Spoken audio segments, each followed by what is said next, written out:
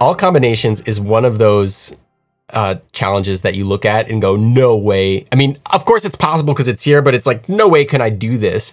I'm not, you know, crazy. I'm not good enough at TypeScript to be able to accomplish this. It turns out the solution is pretty simple.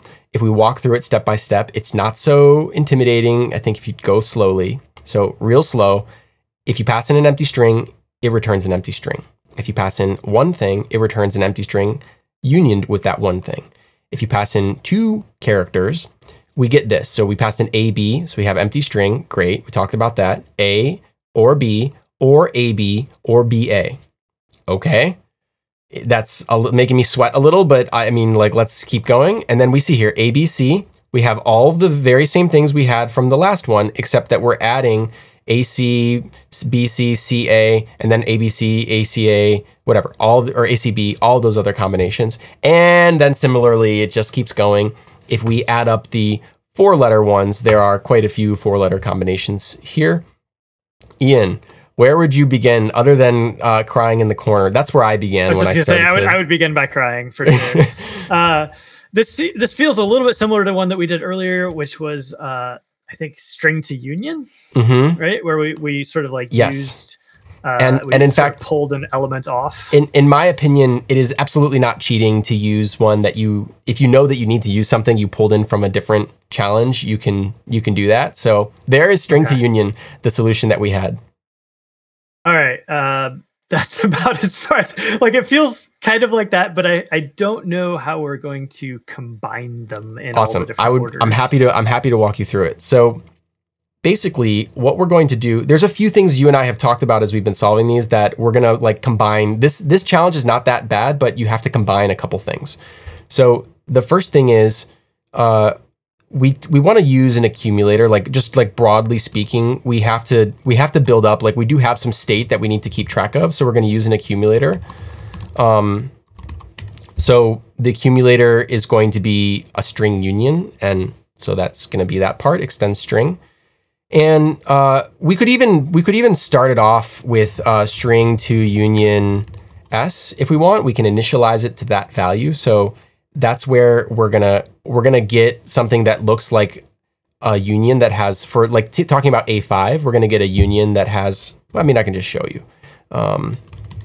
Type A5 STU string to union, and then let's pass in this.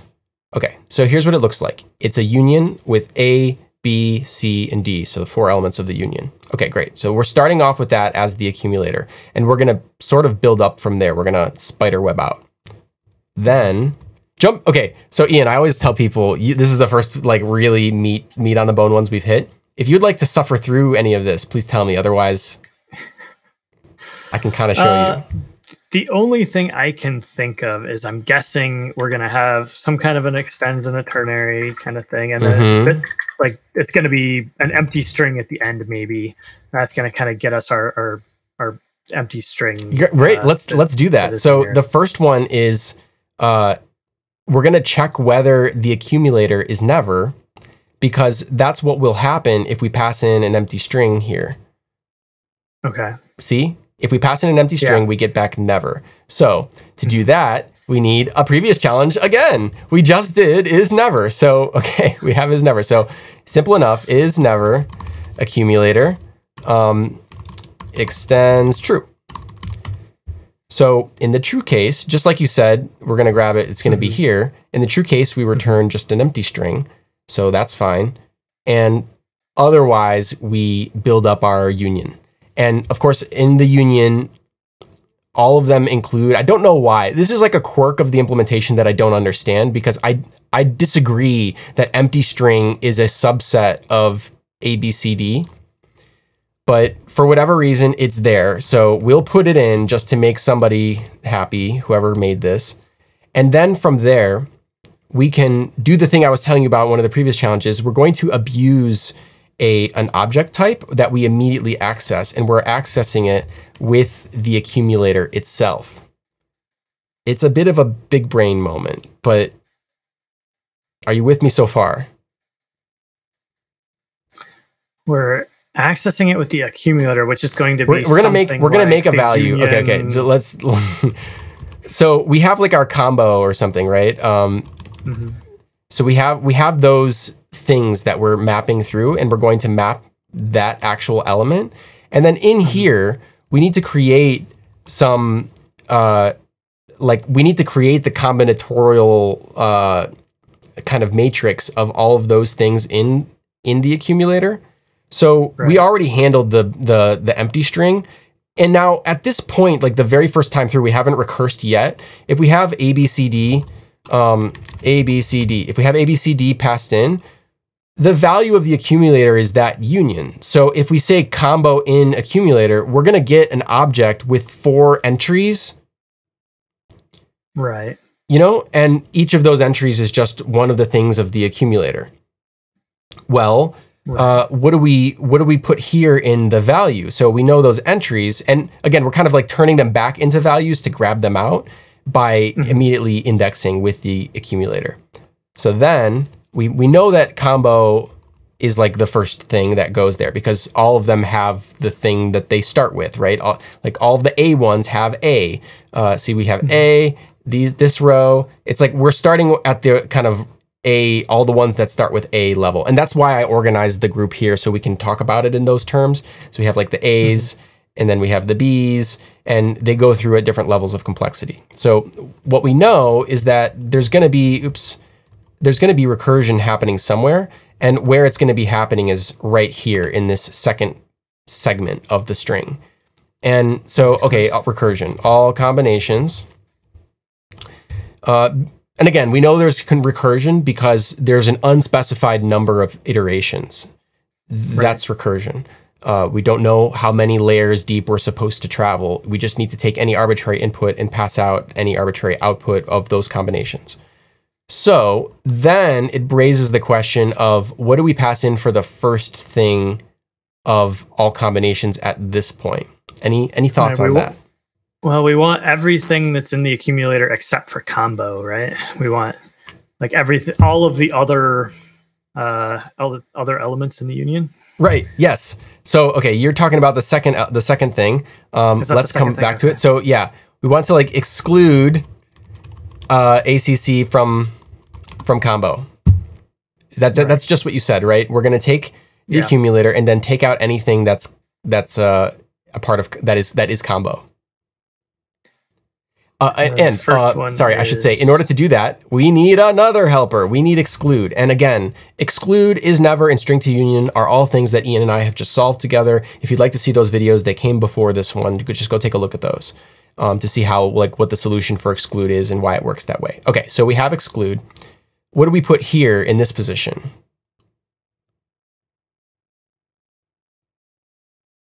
That's going to be not the union, but the actual. It's a trick. I don't know. I'm lost.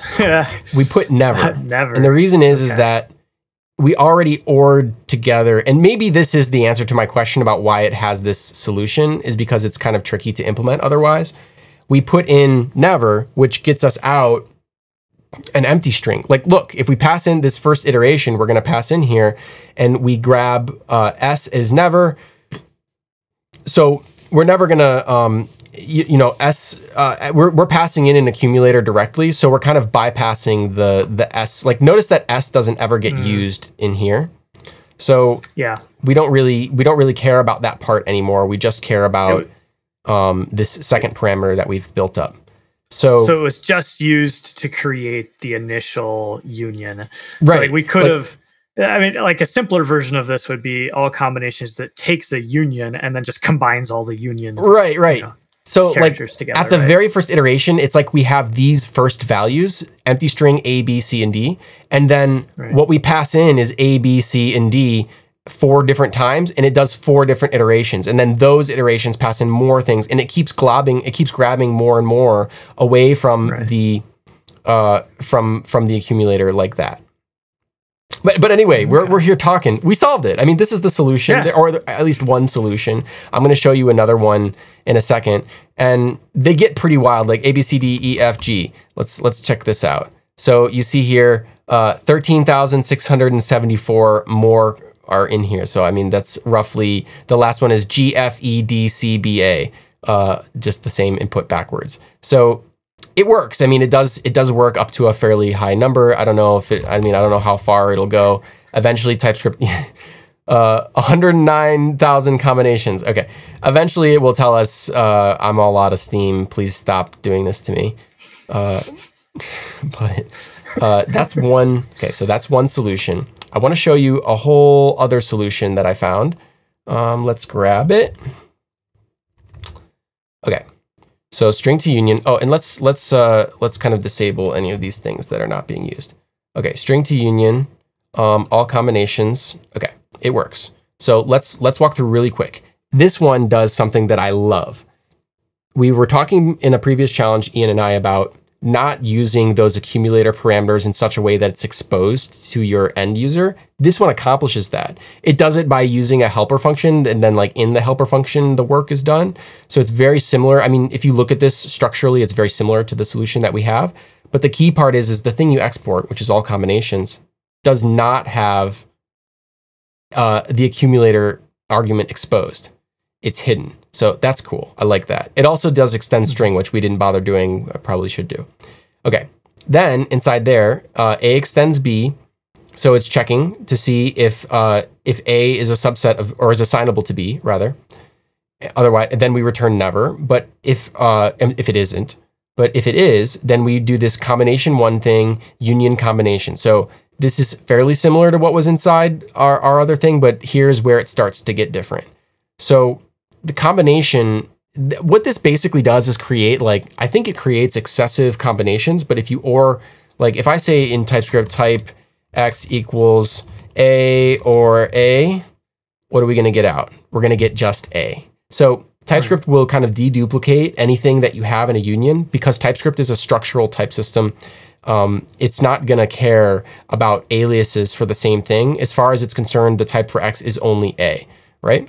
So same here, we are not in fear of kind of duplicating anything. So we pass in A or B or AB or BA, right? Mm-hmm. Then there's this string to union part.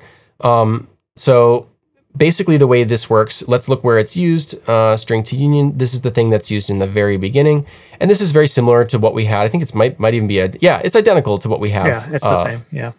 To our string to union implementation. Oh, and I said this variant doesn't return never. Right. Okay, that's the way in which it's not the same.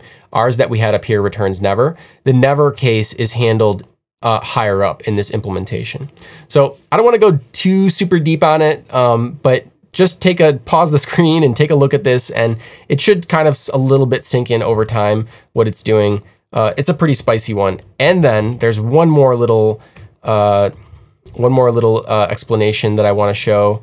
Oops, I don't want this. There we go. So let's just get this off the screen so we can focus on it. So here we are, all combinations, very similar. It's starting with an accumulator, but this time the accumulator is a string. It's not an array or a tuple like we were using. And it's using this string interpolation thing to say this does, to grab characters. So head is going to be the first character and tail will be all others.